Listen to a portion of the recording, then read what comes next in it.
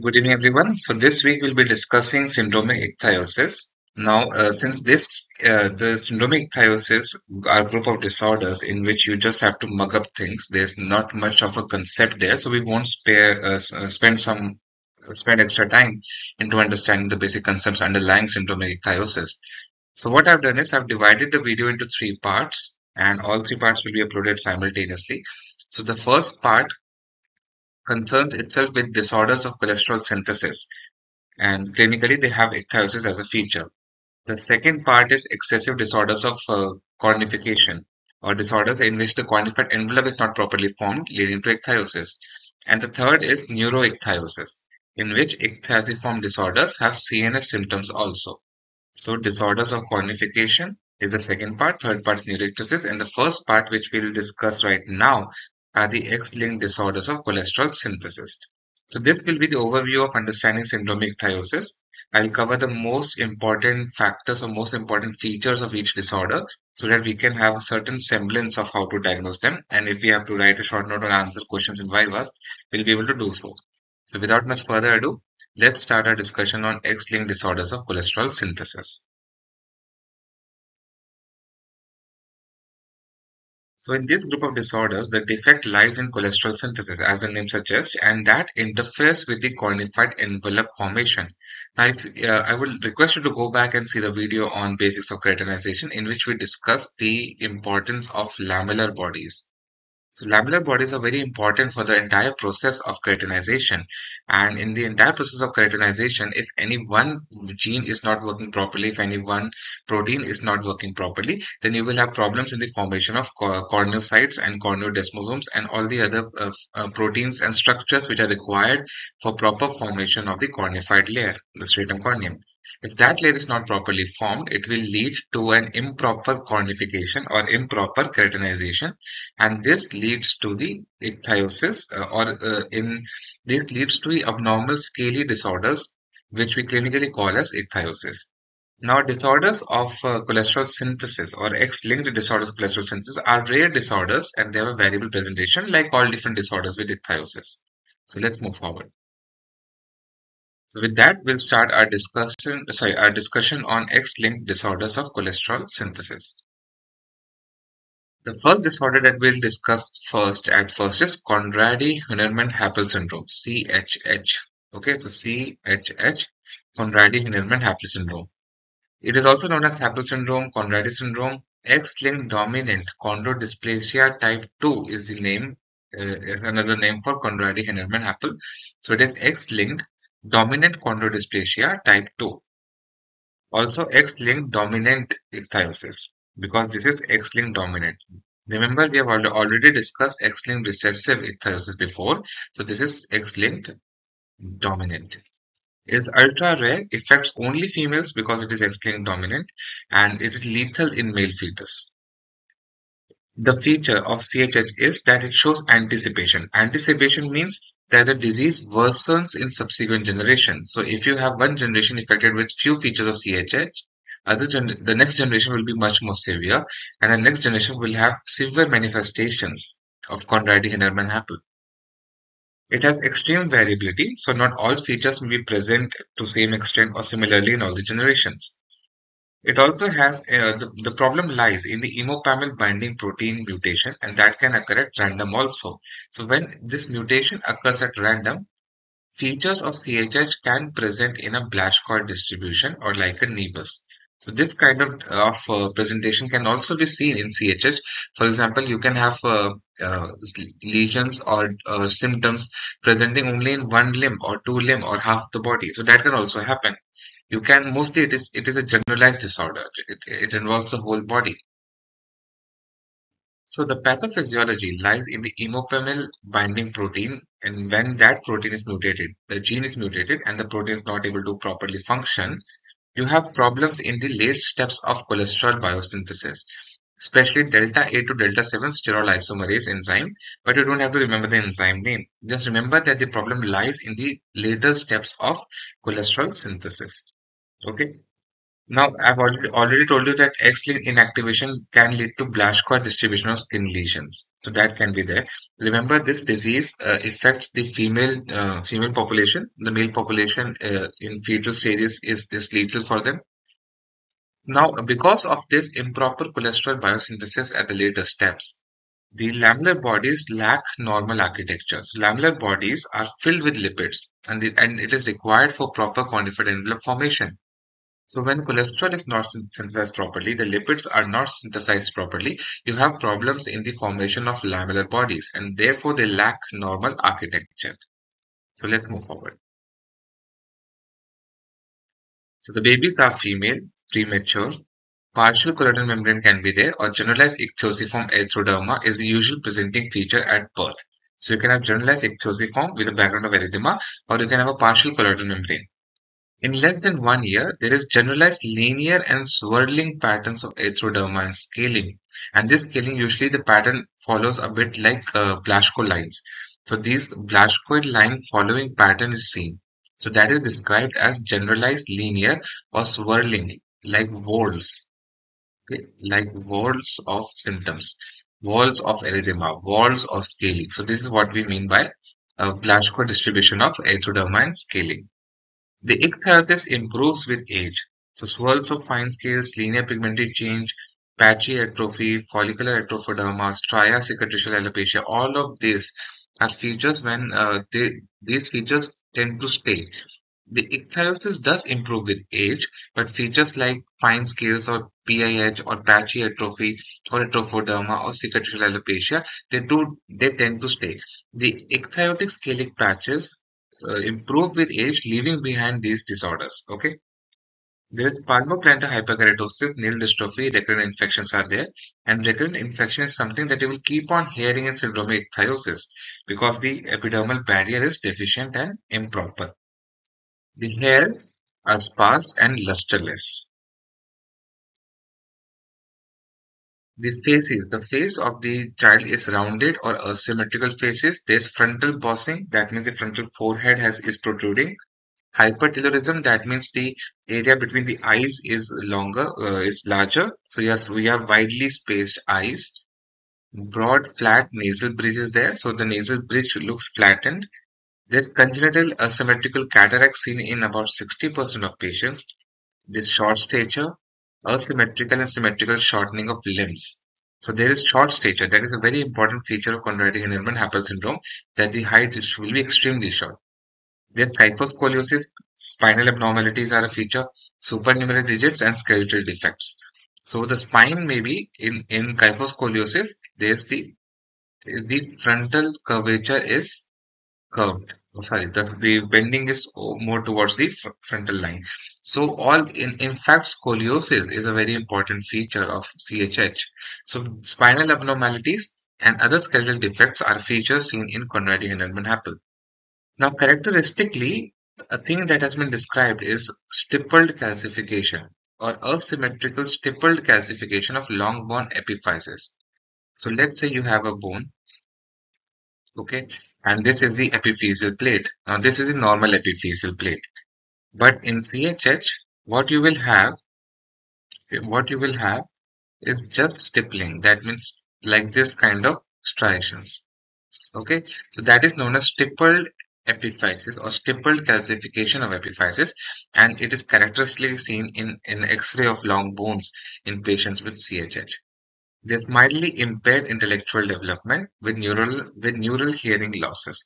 So the thing to remember are round asymmetrical faces, short stature, spinal defects, skeletal defects, and mildly impaired intellectual development. Let's move forward. And remember that the stipple calcification improves with age. Now, the differential diagnosis include Men's syndrome, which is another disorder in which EBP gene is mutated, but that has an X-linked recessive trait. This is an X-linked dominant chondrodysplasia type 2. Management includes that ichthyosis can be managed with urea-containing emollients, and additionally, paraffin-based emollients can also be used. But remember, ichthyosis improves with age. Antibiotics, topical or systemic, depending on the level of infections, and orthopedic surveillance and correction of deformities. So the deformities need to be corrected. If there's any spinal deformities, then that has to be taken, or any other skeletal defects, those have to be corrected. Deformities. Now, the second syndrome in the disorders of lamellar body synthesis or disorders of cholesterol is the child syndrome. Child is congenital hemodysplasia with ichthyosiform nevus and limb defect syndrome. It is very rare, X-linked dominant, again the same as Conradi-Hunermann-Happle syndrome, male lethal disorder because it's an X-linked dominant disorder, and the problem again lies in the distal cholesterol biosynthesis. Now it has been classified as inflammatory nevus now because in this the ichthyosiform lesions present as a nevi. It's not a generalized involvement, you have a nevus. Nevus, that means there's a localized involvement of the skin in the form of ichthyosis or scales. The mutation lies in the NSDHL gene, which encodes for 3-beta hydroxysteroid dehydrogenase. Again, you need not remember the name of the enzymes. Just remember that it is a nevoid type of presentation and it's an X-linked disorder. Now, placental insufficiency can occur, okay, because you're interfering with the synthesis of cholesterol that is required for proper placenta development. If cholesterol is not synthesized properly, the placenta is insufficient to hold the fetus. And it's since this being an X-linked dominant disorder, and the fetus, if it's male, has only one gene coming for X. In females, you have two copies, but in males, you have one. If that gene is not supplying the proper cholesterol synthesis, the placenta is not able to maintain that fetus properly. And because of that, the males will have mid-gestational mortality with a thin and poorly vascularized placenta. So this is any placental loss before in the history can give you an idea that you are looking at X-linked dominant ichthyosiform disorders. Okay, so you need to ask for the features or any problems in prior pregnancies. Okay, let's move forward. Now in child nevus, that means in child nevus or the nevoid presentation, you have a lateralization patterns. That means right is more than left or left is more than right, and there's a strict midline demarcation. In fact, I'll show you a photograph in the next slide to show that there's a strict midline demarcation. If this is, let's say, the trunk, the ichthyotic part will affect the half part and it will restrict itself to one half. It will not cross the midline. It also shows tychotropism. Tycho means fold. Okay. So tychotropism means that the disease has an affinity to body folds, involving more of the body fold areas. There's hyperkeratosis with typical yellow wax-like scaling. Ipsilateral hypoplasia or aplasia of the limbs and internal organs is also present. So if it involves the one half of the body, the underlying organs are also affected and they are hypoplastic or decreased in size. The treatment includes that the lesions do improve in the first years of life, but itching and oozing can be there. You need to take care of itching and oozing. Doing simple dermabrasion with split thickness grafting does seem to help a bit because of donor dominance. Because if you're going to supply a new graft skin from a normal side of the body, you will have the cells which do not have the mutation in them. Okay, only the cells in the affected part has the mutation. So if you supply split thickness grafting from a normal part to the affected part, you are essentially supplying cells which have normal gene. So it will show improvement. Now, topical therapy can suppress epidermal cholesterol biosynthesis and then you can simultaneously apply topical cholesterol. In other words, you apply a cream, suppress the altered cholesterol formation, and then supply normal cholesterol instead. So, thus lesions will start to improve. Clear? Let's move forward. Coming to the third disorder, which is ichthyosis follicularis, urticaria, and photophobia syndrome. So this is a disorder in which you have the features of ichthyosis follicularis, that means follicular scaly plaques, urticaria, that means no hair, and photophobia. It has mild acanthokeratosis with hyperkeratosis of follicular opening. So remember, the follicle area is what is affected in ichthyosis follicularis, urticaria, and photophobia syndrome. It's an X-linked disorder but recessive. In the previous two disorders, they were X-linked dominant. So Conradi-Hunermann-Happle and child syndrome are X-linked dominant disorder, while IFAP syndrome is recessive. It has severe growth retardation and psychomotor development, which is severely impacted. The mutation lies in MBTPS2 gene, which encodes for membrane-bound transcription factor protease site 2. You do not need to remember the name. Just remember that genetic mutation is there, and it's an X-linked recessive disorder. And if you can remember the gene MBTPS2. You have well-preserved granular layer with absence of sebaceous gland. Why absent? Because the cholesterol is forming properly. Treatment is low-dose acitretin, emollients, and intensive lubrication of ocular surface. Remember, photophobia occurs because of corneal involvement. So if you're going to lubricate the eyes, it helps in that. Okay.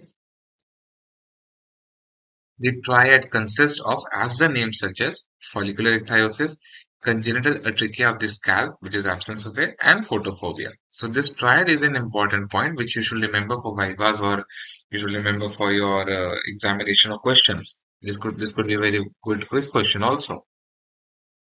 At birth, they can be colloidal baby, but after that, it becomes a generalized follicular keratosis and then congenital alopecia. And this alopecia is a characteristic feature. So if you have follicular scaly plaques or papules along with congenital alopecia, you should think of IFAP syndrome. Other features include psoriasiform plaques, angular cheilitis, periangular inflammation, dystrophic nails, hypohidrosis, and atopic eczema. So, in IFAP, superficial corneal ulceration and vascularization leads to progressive corneal scarring, and that leads to photophobia. So, you have problems in the cornea. Neurological features include intellectual disability, seizures, olivocerebellar atrophy, temporal lobe malformation, cerebral atrophy, corpus callosum hypertrophy. So, these are the CNS symptoms. We need not remember that. Just remember that you have CNS involvement. The dental development is normal, so teeth would be normal. And female carriers can have milder symptoms. Okay, so it's an X-linked recessive disorder. That means in a female, both X have to be affected for it to cause symptoms. But if only one is affected and they become female carriers, the symptoms are milder. So in this time, what I've done is I've made a table in which I'll summarize the disorder and the genetic mutation, because some of you have asked that if you could highlight this kind of mutations and syndromes. Okay, so in Conradi-Hunermann-Happle syndrome, you have gene that is affected is EBP, which encodes for emopamil binding protein. In the child syndrome, you have problems in the NSDHL gene, which encodes for NADP-dependent steroid dehydrogenase-like protein. In IFAP, you have problems in the MBTPS2 gene, which is membrane-bound transcription factor protease type 2. And in the autosomal dominant type of IFAP, you have problem in SREBF1. So just remember, I've just summarized the disorders in the along with the protein which is affected. So these are the chapters that I've read for the preparation of this video, but you need not read about it if you have gone through this video properly. Okay. So with that, I will again request that because in these disorders and explaining about these disorders, I need to use clinical photographs for you to have a better understanding. But because of YouTube guidelines, I cannot use it. So either you will see a black and white version, or even you might not even see those photographs. So those photographs are available for the members only. So I will request you to consider joining the membership of the channel. You will have a lot of different features and new features which will keep on adding. We have a lot of things to do, and it is available at a discounted rate till the end of this year, till the end of 31st December this year. So I will request you that if possible, become a member of this channel for the benefits. Okay, so with that, we'll take a very short break, because after break, we'll discuss the part 2 of the series, which will have disorders of cornification. Okay, and all 3 parts will be uploaded simultaneously. So after finishing one part, you can directly go ahead and look at the other parts. And dividing into part is important, because then you can have some semblance, some understanding of what disorders we are talking about if you know what heading they were discussed. So without much further ado, adios and bye bye, and I'll see you in the next part.